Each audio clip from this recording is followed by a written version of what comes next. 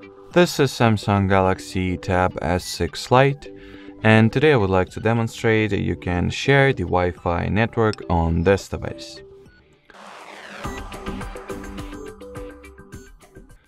So to start, launch the control panel, find the Wi-Fi shortcut, and then touch and hold at its icon.